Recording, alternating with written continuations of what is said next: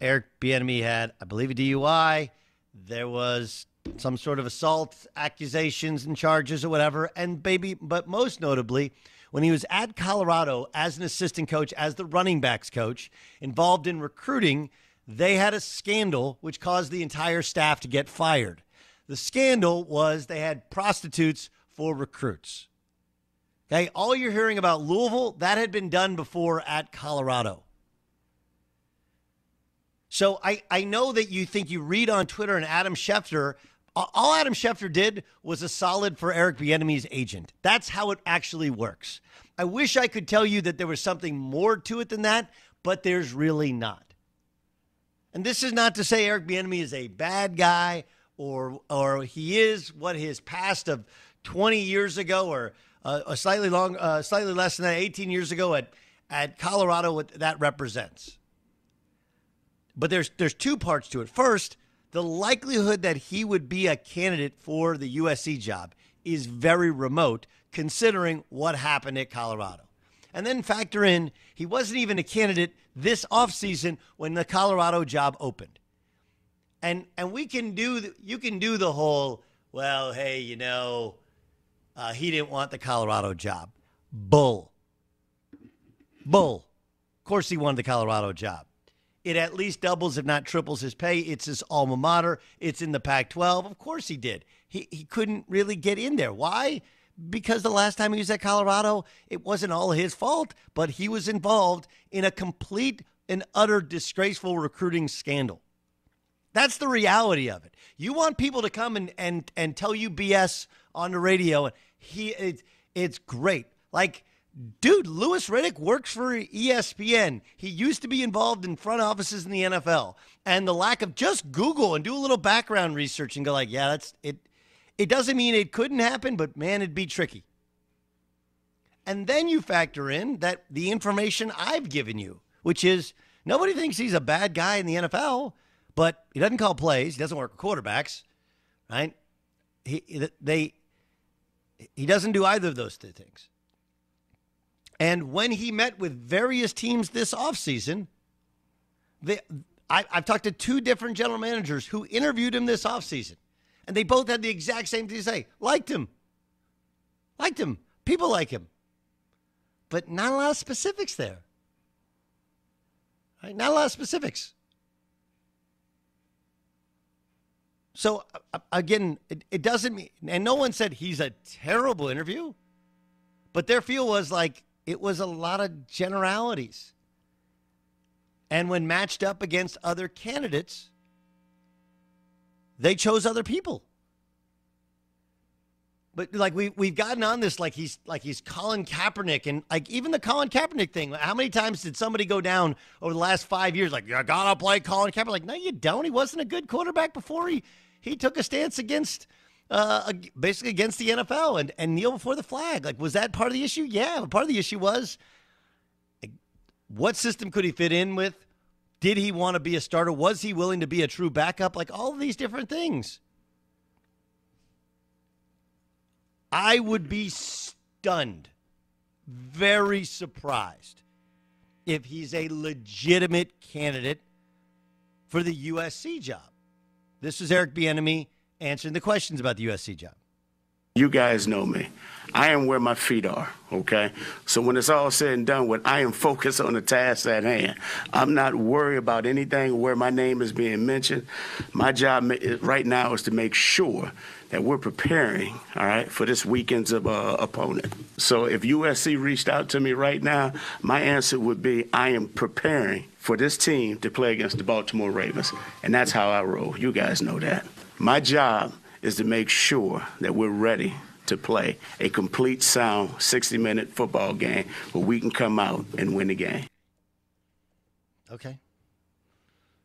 There's that's great. Like, again, all that is, and what it takes to be successful in college is not what it takes to be successful in the pros. And I do think there's a likability from players.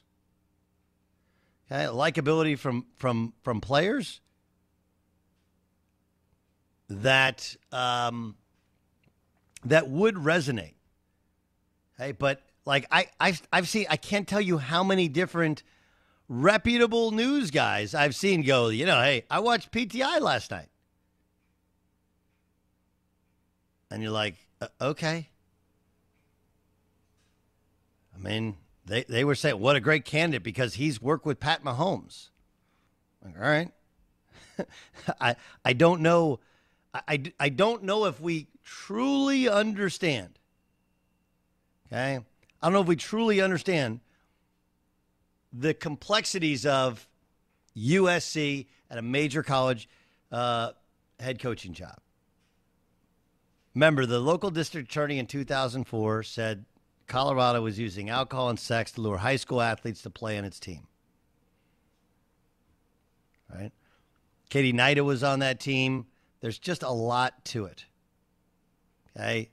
There was sexual assault. It was just a very, very ugly case. And again, he wasn't accused of doing anything wrong to a woman during those accusations. But he was very much involved in the recruitment of players, and that's really hard to get away from. Okay? That's really hard to get away from.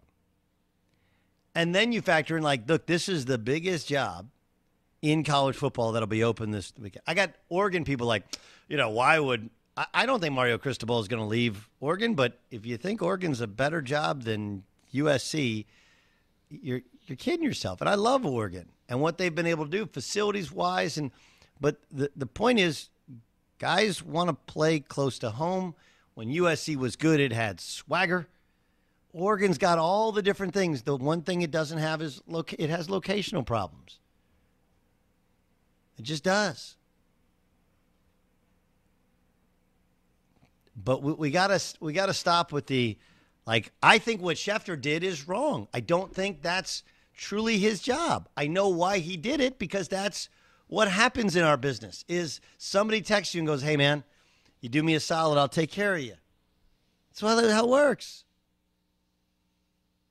You send one tweet out, because remember, just read the tweet, and it says league sources expect him to be one of the candidates. It's like a completely innocuous tweet. Innocuous tweet. But everybody in football is like, oh, okay, I know what he's doing. So we have to deal with what sports have to deal with is the reality. Every program is different. Every hire is different. And USC, for example, like what you probably don't know if you're not in Southern California is they had for lack of a better parallel, they had a Larry Nassar type of situation with an on-campus doctor that had nothing to do with sports that they've had to pay out hundreds of millions of dollars in settlements for. That's a real problem. That's the real reason that when Clay Helton was owed $25 million, whereas Texas would just pay Tom Herman to walk away, they couldn't do it. They didn't know how much the next check would be. But also what goes with that is it's really hard to hire a guy that has that in his background, even if for your biggest job, for your biggest paycheck. Even at a private university in 2021, it's difficult. Impossible? No, but difficult. So I think there's a reality to it, and I think we've all lost ourselves in this fascination over somehow he's been done wrong by the NFL. I've told you before, like, look, I am a proponent of the Rooney Rule and the new Rooney kind of plus rule because so many of these coaches, I told you guys, I don't know, it was 4 years ago when I first started, hey, Brian Flores will be a head coach next year. How do I know that? I talked to GMs that made the hires, and they're like, he's not ready. He needs to run a defense for a year, but Brian Flores has got it. And that wouldn't have happened if not for the Rooney Rule, where all of a sudden now you have to find more diverse candidates in order to at least have a conversation, establish a relationship with. That's how the business works. You hire somebody you know, or you on the recommendation of somebody you trust. And you can't have those recommendations unless they've had conversations and gotten to know all of these people. That's how it works. That's how it works in every business. And so I'm not sitting here blind to the fact that you need more diverse voices and faces in front offices, but you haven't been paying attention to the fact that the NFL has already started that with several different programs and coaching staffs where there's different programs to get former players, on the staffs.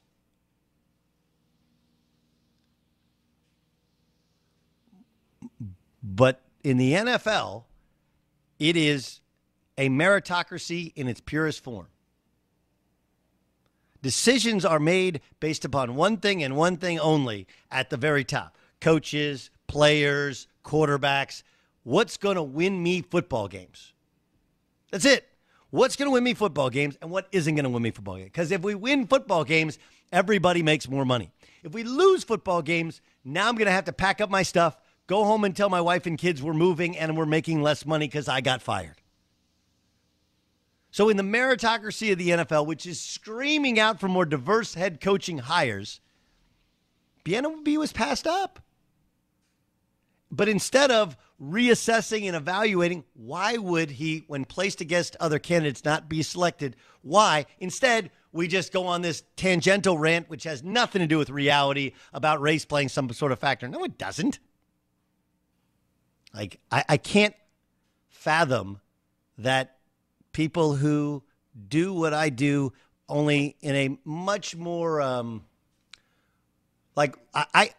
know the rules. I'm not a journalist.